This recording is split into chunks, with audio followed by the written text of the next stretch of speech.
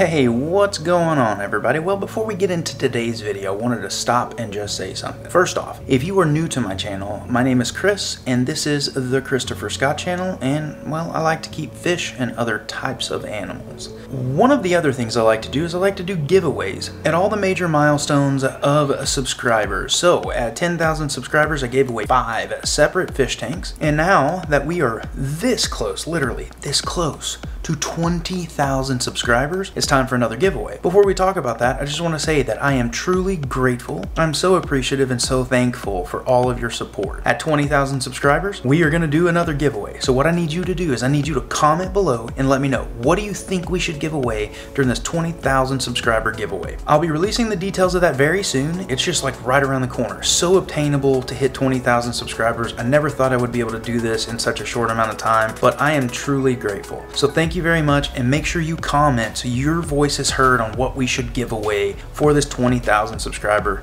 giveaway. Let's get into today's video. What's going on everybody? Well, we are back for another video today, and today's video is really going to be focused on the saltwater tank. So we did some major maintenance to it, and if you see right here, it has been cleaned. There's a little bit of algae in the sand. We're going to pick up an algae eating snail for that. But we really want to get the water tested today. So we're gonna head over to Aqua Studios and we are gonna get a water test done. We're gonna pick up some salt water because it does need a water change at the moment. So let's see what's going on.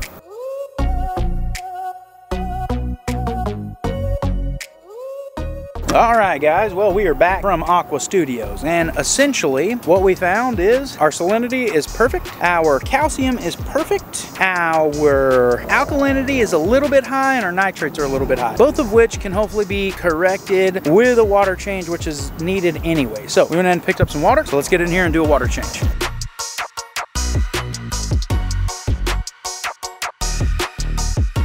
All right, well, we have the first 5 gallons removed from the tank. Let's get the next 5 gallons out. All right, well, we have the water out. We're gonna do a little maintenance on this thing. There's still a little more algae up in the corners and things. We're gonna clean the glass, things of that nature, and then we'll get this water back in there. Well, the tank is now crystal clear, and yeah, we gotta get the reef rock back in, which is right here. That will go back in tomorrow when we pick up our new snail and coral. 24 hours later. All right, guys, well, we're back in here, and you can see that the tank is crystal clear, as I showed you yesterday. And we are gonna get this reef rock back in here, go pick up our snail, get our piece of coral, and get this thing set back up. But before we do all that, we need to do one final water test, which we're gonna go have done now. And if everything comes back okay, well, we're gonna be adding to the salt water. So now that the water is tested and good, Corey says that nothing's gonna die in here.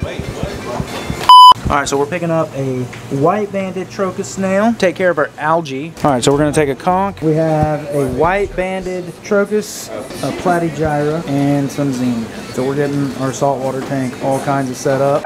Later. All right, guys, well, we are back at the house, and I had to put a night crew light on the top of this saltwater tank because while I was cleaning the tank out yesterday, this really fancy, expensive reef light fell into the water. Came unhitched and fell into the water. It was not plugged in at the time, so I set it outside to dry, and unfortunately, it's fried.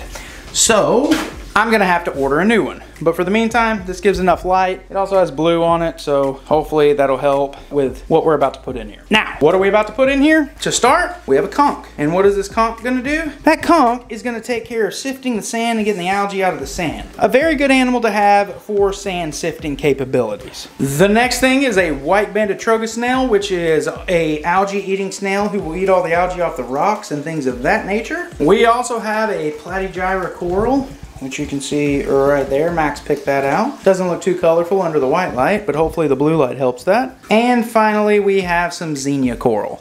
So what we're gonna do is we're gonna set and let these guys temperature acclimate for just a minute, and then we will get these guys in there. And first things first, we're gonna drop this conch right down in there. We're gonna go ahead and put the white-banded trochus snail, just like right up here on the rock. Since he likes to be on the rock, we'll just go ahead and get him there. Oh, there's the meat-eating snail. He just emerged. Don't know what he's looking for. Food, I guess. So the white-banded trochus is in there. We actually changed where that platygyra is gonna go, and that guy's gonna go right there. Oh, look. That little snail's already moving around.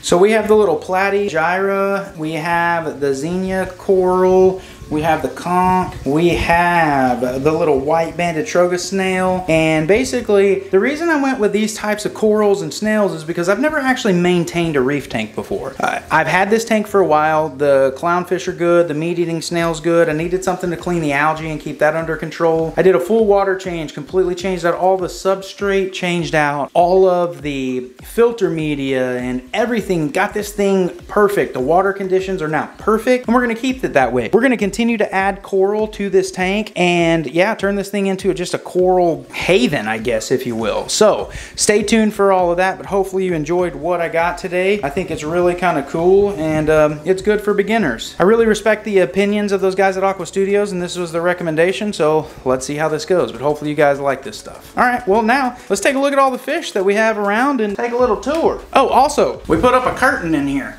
Now granted, you can still see a lot of light coming through here, but overall in the room, and it's full daylight outside, it is nice and darker in here, which is a good thing. Keep the algae out of here, but we may actually take this back and get the darker one. This one blocks 80% of UV. We'll get the one that blocks 95% of UV. But overall, this thing looks fantastic. Let's take a look at all the tanks. We have the molly tank slash guppy tank, and what we see here is we got a bunch of neon tetras in here that'll go back in the blackwater tank. We have some guppies, some mollies. There is a yo-yo loach right there, but the blackwater tank will come back to right here, and all those fish will be relocated back into it that go in there once we rescape it. Moving down to the turtle tank, just did a water change on everything. There's the little pink belly side necker right there. Elon the musk turtle back there. There's a clown pleco in here and some neon tetras. They're all looking good. Moving down here, here's the big old blue betta. The glass on this tank is really kind of bad. I need to clean this even better. He's doing really well. And then all the rescue bettas, they're all doing well. And we just did a water change on these guys and they're all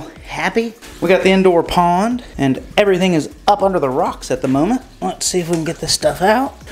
There's the knife fish and the pleco. And where are the Oscars? Oh, back there behind the waterfall. But everything in here is looking good. Obviously, we've seen this all. Oh, look, there's a little meat-eating snail. He's out, must be looking for food, but everything in here is looking good. Coming in here, we have the 100-gallon. There's all the angelfish, the pleco, the ballast shark, all the cory catfish, the serpe and Buenos Aires tetra. But everything in the 100-gallon is looking good. There's the black ghost knife fish. He's sticking his head out. And the pike. Oh, there's the pike right there. He's looking good. The Rasbora tank. I mean, these guys are living their best life. There goes a yo-yo loach, which took care of all my pest snails in here. Got the cory catfish in here. Everything in here is looking good. Got the jade goby. He's looking good. Probably gonna relocate him at some point to a bigger tank and then take this tank and use it for something else. We have the guppy tanks. And the guppies are looking fantastic. As you can see, there are tons of fry in this tank. But yeah, everything in here is looking good. And then we have these two guys over here. I put these plants in here to get some light to start some growth. And if you notice, we have a crypt here that's starting to get some green on it. We have a whole bunch of growth on this Anubias. Some red rotala that's starting to grow again. We got some val that's started to melt at the end, so I got that in here. This was actually all in the pike tank. We have another crypt here that's really starting to look. This one's actually branched off and is now 2 different pods, which is good. We have some hornwort that's starting to pick up and grow again. So the plant growth in this tank is actually really, really good. Oh look, here's another little crypt that's starting to grow, if you can see that. But everything in this tank is looking good as well. Coming back here, the backyard pond's looking good. There's a little algae growth on the rocks, but that's okay. At least the water is now clear. So all the algae, you know, just the standard kind of algae bloom you get in an outdoor pond when you first put it in, that's been taken care of. Now I will tell you something though. This thing gets really hot during the day, like the water temperature. So I have a solution for that. So do you have a problem with your outdoor pond getting really hot to the point where you really need to cool the water down? Well, if you do, stay tuned because there's a video coming out where I'm going to do a DIY pond chiller. So make sure you stay tuned for that. And if we look right here, nice big old common pleco. He's doing really well. I won't show you much, but we have made progress on the chicken coop. Stay tuned because that video will be coming too. All right, guys. Well, hopefully you enjoyed this video today and hopefully you are enjoying the content. If you've yet to subscribe or you've yet to like this video, please do that now. Also, make sure you give me a follow on Instagram. We're almost at 3,000, which is amazing. Thank you very much. And if you have any video ideas or suggestions, make sure that you send me an email or DM me or comment below and let me know. But with that, hopefully, like I said, you guys have enjoyed this video, and hey, we'll see you next time.